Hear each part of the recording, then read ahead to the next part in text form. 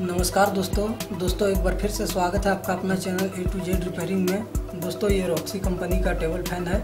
इसमें प्रॉब्लम क्या है कि ये चलता है तो 10 मिनट के बाद में जो है बंद हो जाता है। तो इस तरह के कंडीशन में क्या होता है कि पंखा का जो बूस्ट जो होता है वो कट जाने की वजह से जो है रोटर जो है आर्मेचर में सट जाता है और ये जाम हो जाता है, चलता नहीं। तो ऐसे तो फ्री है, लेकिन लाइन लेने के बाद में जो 10 मिनट होता है तो फिर ये जाम हो जाता है। तो आप देख सकते हैं कि इसका बूस्ट जो है कटा हुआ है। देख सकते हैं कि इसको हम ऊपर नीचे करते हैं तो इस तरह से जो है आवाज़ कर रहा है और यहाँ पे ऊपर नीचे हो रहा है। ये नहीं होना चाहिए, मतलब कि यहाँ का बूस्ट कटा हुआ है और हो सकता है अंदर का भी बूस्ट यहाँ पर जो रहता है पीछे का बूस्ट वो भी कटा हो सकता है। तो खोलने के बाद में यदि पीछे का बूस्ट कटा होगा तो उसको भी चेंज करेंगे और ये बूस्ट तो कंफर्म है कि चेंज करना है। तो आज के वीडियो में जानेंगे कि इसका बूस्ट कैसे चेंज करते हैं। तो चलिए शुरू करते हैं।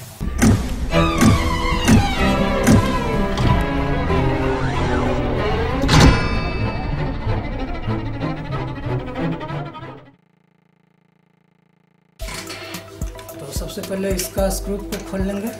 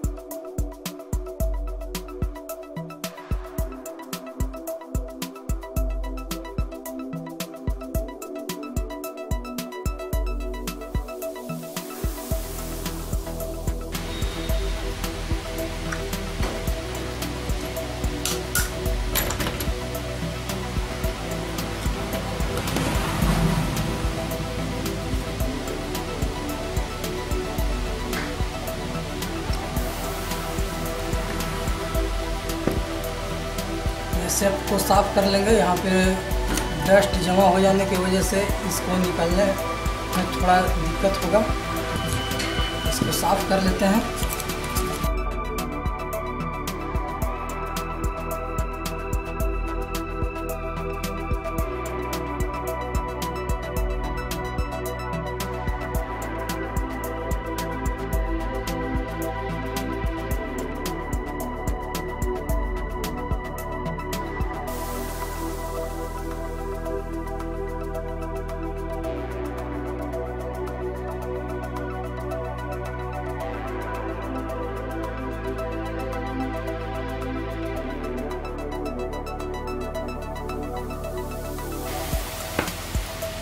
इस तरह से आर्मेचर को बाहर निकाल लेना है।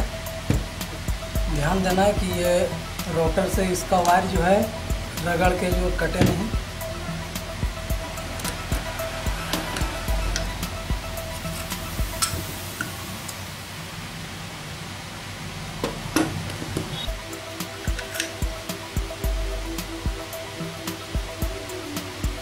तो ये पीछे का बूस्ट देख सकते हैं कि ठीक है, ज़्यादा प्ले नहीं है, ज़्यादा कटा हुआ नहीं, हल्का सा है, तो उतना चलेगा। आप चाहे तो बदल भी सकते हैं और ये चलेगा। तो आगे का बूस्ट चेंज करके मैं आपको दिखाने वाला हूँ।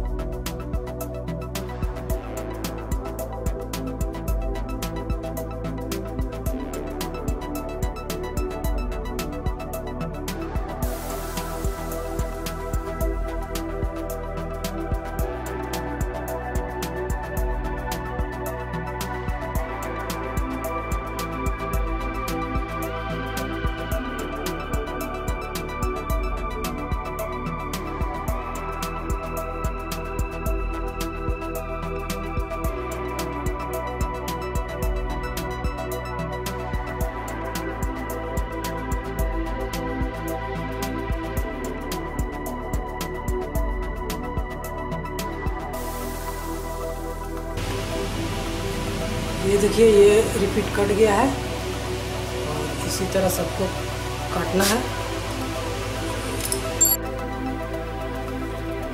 तो दोस्तों बारी बारी से ये चारों रिपीट हमने ये छेनी और ये पंच मशीन के सहारे से जो है चारों रिपीट को अलग कर लिए। और ये नया बूस है, देख सकते हैं। नया बूस को जब भी डालेंगे चेक कर लेंगे कि आगे पीछे करके इस तरह से, ये ज़्यादा प्ले तो नहीं है, ओवर साइज नहीं है, तो ये ठीक है। तो इसको हम सेट करते हैं। ये गद्दी भी जो नया डाल दे रहा हूँ, ये गद्दी जो है देख सकते हैं कि ज़्यादा चिपक गया है।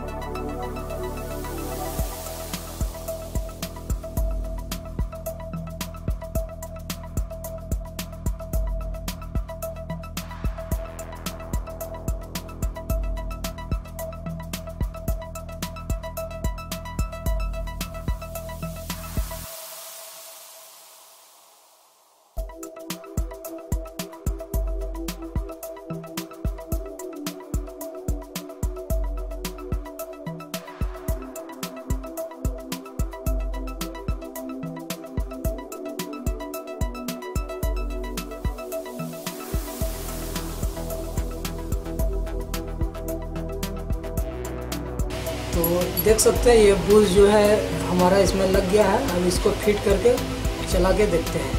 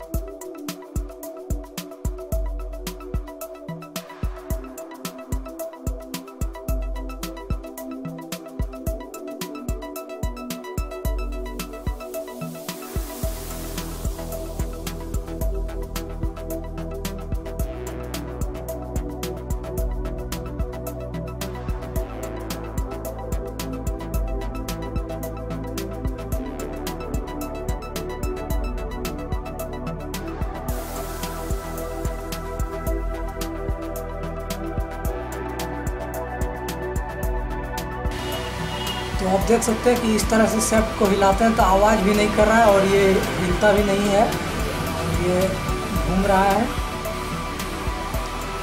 देख सकते हैं हिल नहीं रहा है, ऊपर नीचे करते हैं तो एक बार इसको कस के एक बार लाइन देके देखते हैं।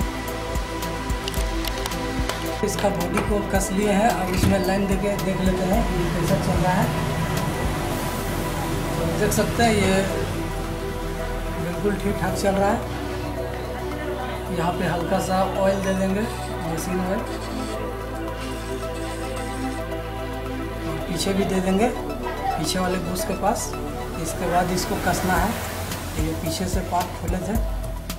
तो दोस्तों उम्मीद करता हूँ वीडियो आपको अच्छी लगी होगी, और वीडियो अच्छी लगी होगी तो प्लीज़ हमारे वीडियो को लाइक करें, शेयर करें, और कुछ सुझाव देना हो तो कमेंट करें। और दोस्तों हमारे चैनल को सब्सक्राइब करना बिल्कुल ना भूलें, क्योंकि इसी तरह का वीडियो हमारे चैनल पे हमेशा अपलोड होते रहते हैं। तो मिलते हैं अगले वीडियो में, तब तक के लिए धन्यवाद।